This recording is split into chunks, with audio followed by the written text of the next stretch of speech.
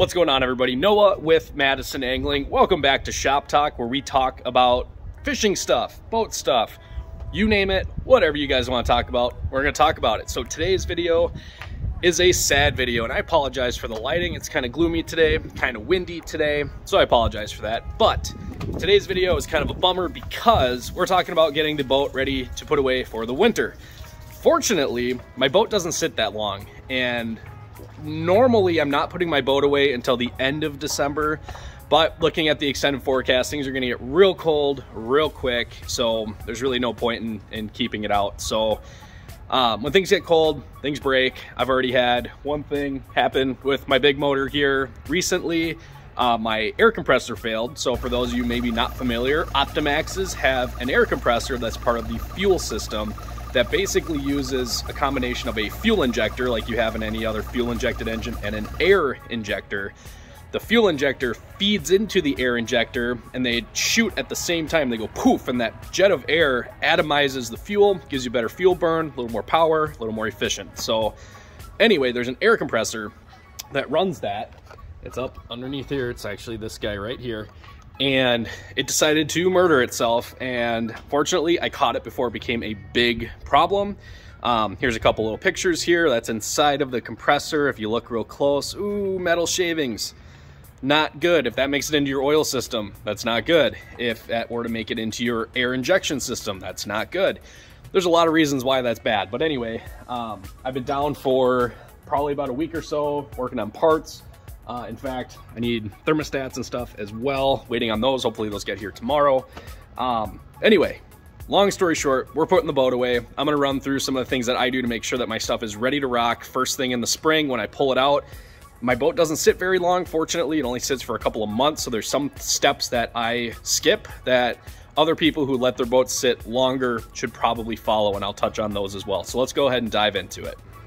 All right, so the cowling's already off the motor because I was monkeying around with the thermostats and stuff. So we're gonna go ahead and start right here on the motor. So one of the first things that I do with winterizing is obviously stabilizing the fuel. And that's something everybody should do, especially if for whatever reason you do have some kind of like an ethanol fuel in your motor or in your fuel tank. Try to avoid it, but there's some cases where you just can't. So having a additive like Sta-Bil, or if you have a mercury, you can do quick store. I believe that's what that's called. Basically the mercury equivalent to Sta-Bil. Put that in your fuel tank. Go add some fuel to the tank. You don't want to put it away with nothing in it, because then gaskets dry out, seals dry out. But make sure that you add your fuel additive first, then pump some gas into your tank. It agitates, mixes, and then as you're trailering, it mixes, and then run your motor. So if you're able to, take your motor, go for a ride, go for a boat ride. Make sure you work that fuel through. If you can't, you can always hook it up to the hose, clamp your, your hose device, your muffs, whatever, to your lower unit. Run it on the hose 10-15 minutes or so. Try to work that stabilized fuel through your system. Should be good to go. Now, this is a fuel injected engine. On a carbureted engine, you can actually add that stuff straight to the float bowl of your carburetor if you want to. Otherwise, just running it through your fuel system is a good way to do it. Another thing, you probably saw the bottle sitting here, gear lube. Always change your lower unit fluid. And I did it on both my motors, my kicker and my big motor here, before you put it away. The reason being, water is a non-compressible substance, which is why if you hydrolock a motor, that's a bad thing. When it freezes, it expands, and there's not a lot of room in there for things to expand. So you crack gear cases, you blow seals. Bad. Not fun stuff when you're trying to get your boat rolling right away in the spring. So if there is any moisture in there, you're flushing it out, right? And B, now you know that somewhere in your lower unit you have a bad seal. There's water getting in. That's not a good thing. And it's the end of the year, so you might as well just unbolt your lower unit, take it in, get it fixed, or if you're kind of a handy person, fix it yourself, get a seal kit or whatever, rebuild it, then you're good to go for the winter. But that is a very important thing to do. It also gives you a chance to look for metal shavings. If your gears aren't lined up right, gears are chewing on each other, obviously that can get in your seals, bearings. This is a good time to be able to check for any wear and fix it. And if you drain your stuff out, everything looks fine, there's no water in it, no metal shavings, fill it back up, get all the air out, seal it up, done, ready to go. So we've got our lower unit done, we've got our fuel stabilizer in the fuel. We've ran the motor, everything's good. Fogging. Now that's something that some people may skip and some people may not skip. So there's some motors that fog themselves. So like Evinrude E-Techs, they actually fog themselves. Essentially, it's just a over-oiling of the cylinders, essentially is what's happening. It's a direct injection motor, same with the Optimax, and it shoots oil in as needed. So basically on an E-Tech, there's a couple little beep boops you do with the throttle and shift linkage and stuff, and then it'll automatically go into winterization mode. It'll run until it fogs itself and then it shuts off and you're done. So essentially fogging is adding some kind of oil into your cylinders that is going to provide some corrosion protection essentially, because it's a two-stroke motor. They're open basically, right? There's no valves. It's just, you know, air and fuel in, exhaust out. So there's always a little bit of air that can move through the motor. And depending on how long you're storing your boat and where you're storing your boat, it could be susceptible to corrosion. So that's why fogging your motor is a good idea. Now, in my situation, my boat only sits for about 2 months, and it sits in a very climate-controlled space. I don't have to worry about humidity. So I'm not real worried about fogging this motor. But if I did fog it, all you have to do, in this motor anyway, is pull the spark plugs. So we got 1, 2, 3 on each side. It's a V6. Pull your spark plugs and spray with an aerosol can fogging oil in your cylinders. And if you want, you could even shoot it into your air intake, basically anywhere that corrosion could happen with the internals of your motor. Generally speaking, it's not something that is going to hurt your motor. If it sits for a couple of months, it's not a super big deal. But if it's in a moist environment, a corrosive environment, or it's going to sit more than about 2 months, probably a good idea to fog it. So that is basically the quick 1, 2, 3 of winterizing your motors, kind of the quick and dirty. At least that's how I like to do it. All right, so we got our motor stuff figured out. Let's talk about some stuff that most people don't think about going into winter, and that is trailer maintenance. Yes, trailer maintenance. And what do I mean by that? The biggest thing for me is bearings and seals, as well as your tires. So obviously it's gonna be sitting for a few months, not moving. This is a good time to check your tires. Make sure that your tires are in good shape, everything looks good, and it's a good time to replace your tires because, you know, it's kind of the off season, right? You're not going anywhere, you don't need to use the boat. Now is a good time, a little bit of goop on my wheel, to take care of that. Get it addressed. It doesn't have to happen today, but over the course of the winter, you have time to work on your boat and fix stupid little things like tires. So on mine, I actually just replaced that tire because it had some weird wear to it. That one looks fine. But another thing that I like to look at is actually the bearings. So on this particular boat, this has it's called a vault hub assembly. So basically it's a hybrid grease and oil that lubricates the bearings inside the hub, and it's a sealed system. So it's not something that you service annually. This is something you service every handful of years or as needed. So if your hub goes bad, obviously you replace it. If you notice things are getting hot, you have a bad bearing, then it's time to service it. Or every couple of years, just tear it apart and fix everything up, replace your hubs, bearings, all that stuff, and just be done with it, which is what I'm gonna be doing. So the reason I say now is a good time to do that is, again, water. Where do trailers go? They go in the water, they get wet. And if you have bad seals, water makes it inside of your hubs. And what does water do? It freezes, expands, and you do all kinds of nasty things with your hubs. So now is a good time to make sure you flush all that stuff out. If you have just a traditional hub assembly that you just put grease into, now is a great time to just grease everything up, work all that old grease out, any trapped water, get it all out, lubed up, ready to go. And that's just one less thing you have to worry about in the spring when you're itching to get your boat out and take it fishing. So tires and hubs on the trailer, make sure everything is looking good. If it's not, fix it over the winter. Doesn't have to be today, but get it done over the winter so you're not down in the spring. All right, so done with the trailer stuff. Let's hop in the boat, show you guys a couple things that I like to do here on the inside of the boat for winterization purposes. I don't know why this is zoomed so far in. There, that's better. All right, so you'll notice my boat's actually pretty clean. It's normally not this clean, but it's pretty clean. So I pull all of my stuff out of the boat, everything, absolutely everything. Every lure, every rod, every reel, every piece of life-saving equipment, absolutely everything is out of the boat, all of it. I've never had problems with mice until about 3 weeks ago, and my boat sat for literally 5 days, maybe, basically during gun season. And I came home and was like, all right, let's get this ready to put away. Forecast was looking kind of poopy.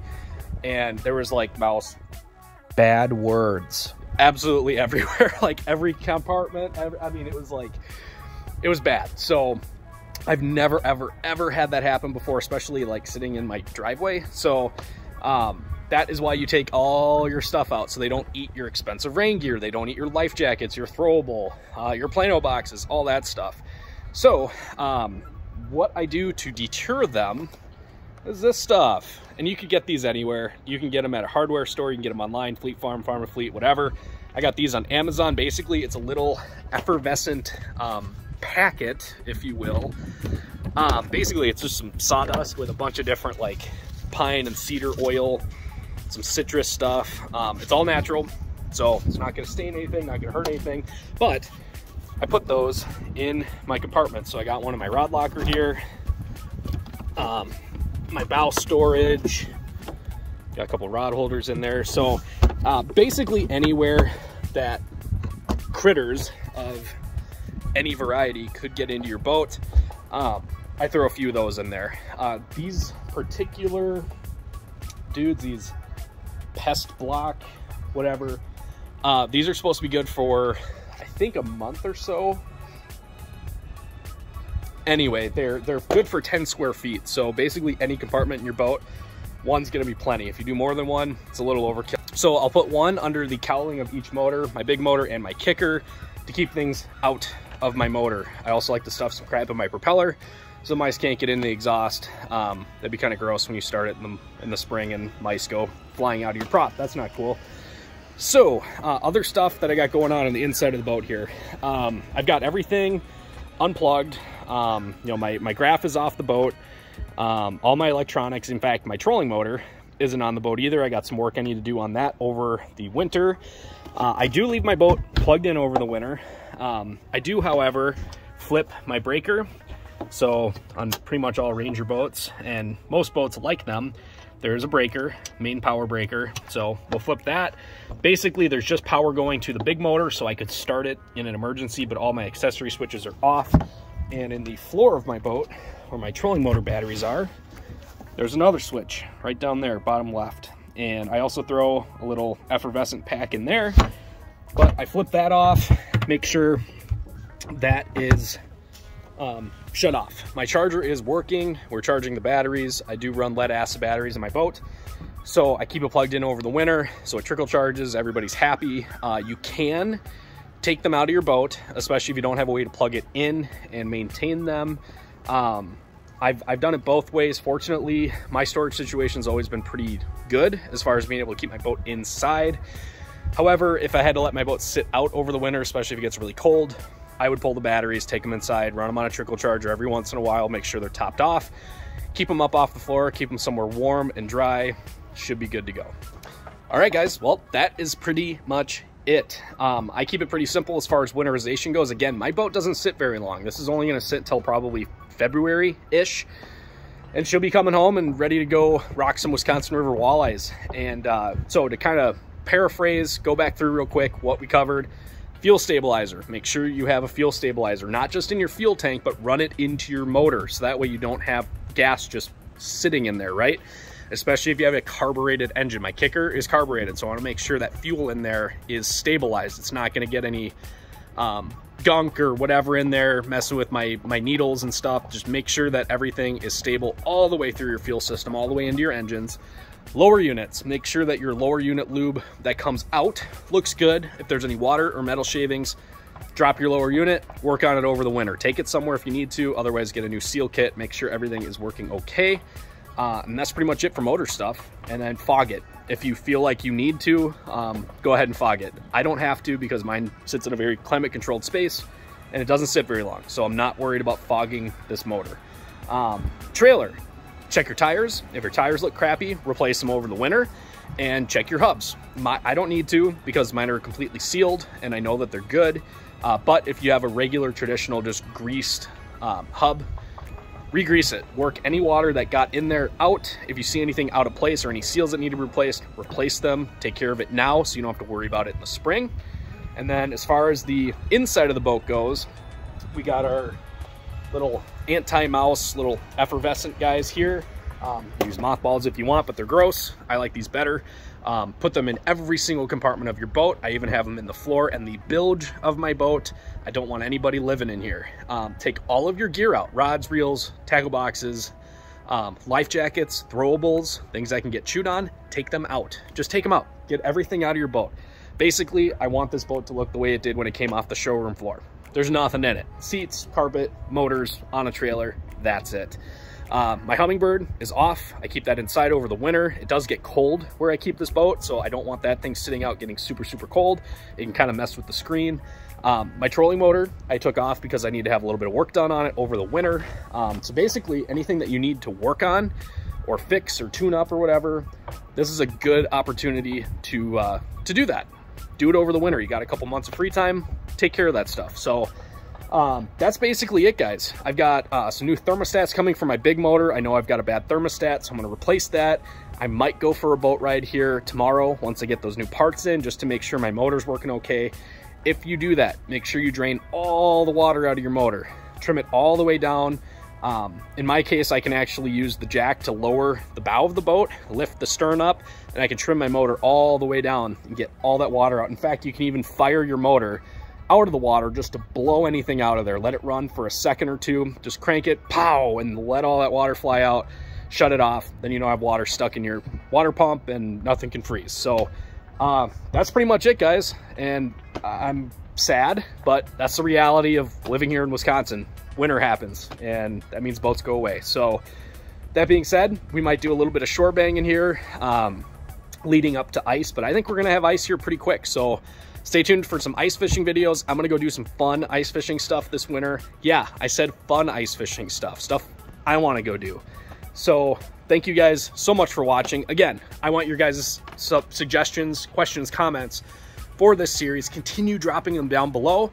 And if you have other winterization tips, drop them down in the comments below. People might like to know what you think about winterizing boats. So anyway, guys, thanks for watching this episode of Shop Talk. We'll see you next week.